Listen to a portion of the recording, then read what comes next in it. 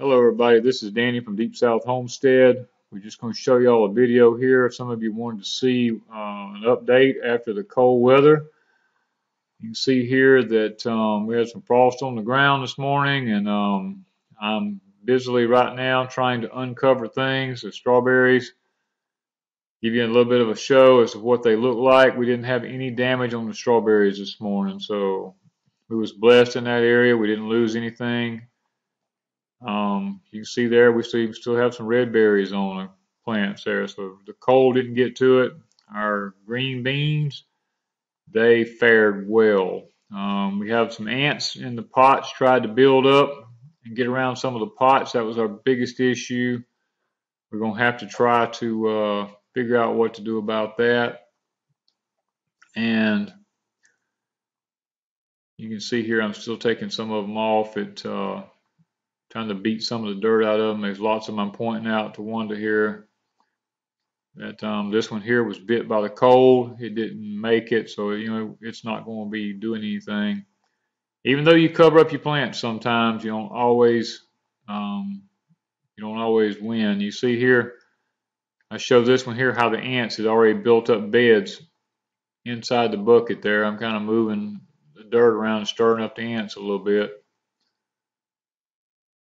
We have actually several pots here that had some green stuff in them. That the ants, that's what I'm doing there, is where the ants had built dirt up around them. Here we have our sweet potatoes in the field. We notice they've got a little bit of a dingy color to them.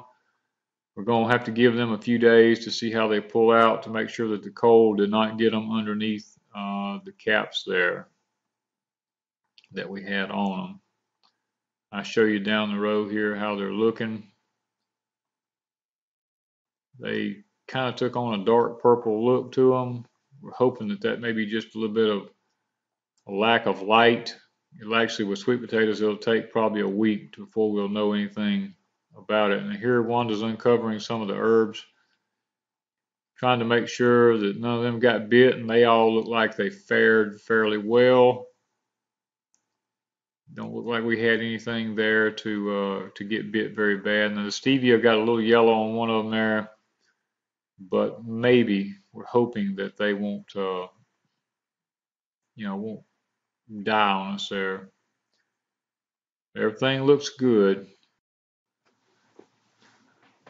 Okay, y'all, we're gonna close out here with a few more of the plants, and you see here, this is what happens. We keep telling y'all there's ants everywhere in here, and a few more of the herbs. They seem like they made it okay, no problem there. The lavender, the rosemaries, they all. Now the citrus tree did get bit a little bit. You can see the yellow leaves on it. Shrimp plant looks good. Little mystery plant, some kind of squash. We're not sure what it is. It looks like it turned a little yellow on us. Pineapple sage, it fared well. So, and the mulberries, we were afraid we were going to lose them all, but we still have some on the trees that are turning. Got some red ones here starting to turn. That's really early this year for us. So we're hoping that they actually don't fall off and continue to do good. Now here we're in the greenhouse. This is a moringa tree. And we have our comfrey. This is block 4 comfrey. You look down through the greenhouse here, you can see the different plants we have growing here. We have some tomatoes, and this is our Marconi peppers here. They're doing well. This is our Chinese lettuce. We're letting it go to seed so we can harvest some seed this year on that. And you can see this is a cabbage we have here. We're just experimenting with one of them in the greenhouse here to see if it will actually grow or if it's going to bolt. We have sweet potatoes coming back up after we harvested them and planted them in the field, so that we're encouraged by that. And then an array of different house plants, pineapples, and different things. These are our Amish paste tomatoes here that we'll be putting in the garden.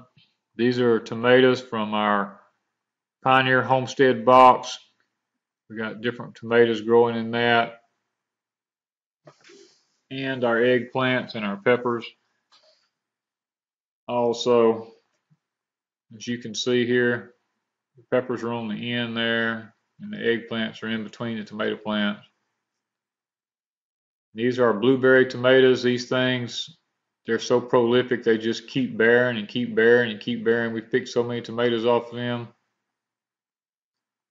They're just growing all through the greenhouse here, about like a weed. And you come down here, you see our pepper plants. We have our jalapenos and our bell peppers. We only got 6 of each because we feel like that would be plenty. This is our Creole tomatoes. They're coming along fairly well. A walnut tree there in the floor. Bell pepper in the background. These are our fingerling Irish potatoes in the pots. We had them covered up. They turned a little bit yellow, but I think it was just due to the lack of sunshine. You can see here we're still uncovering them. They fared well, didn't get bit back. They just need a little sunshine, turn back dark green again.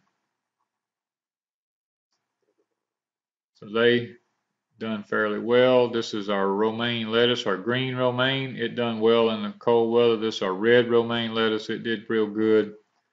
Not have any problems with it. This is our mints and our block 4 comfreys out here. This is our pear tree bloom. So I just want to take y'all today on this part of the journey. Ask y'all to join us tonight for our live stream at 8 o'clock Central Time from Deep South Homestead. Look forward to seeing y'all there. Thank you.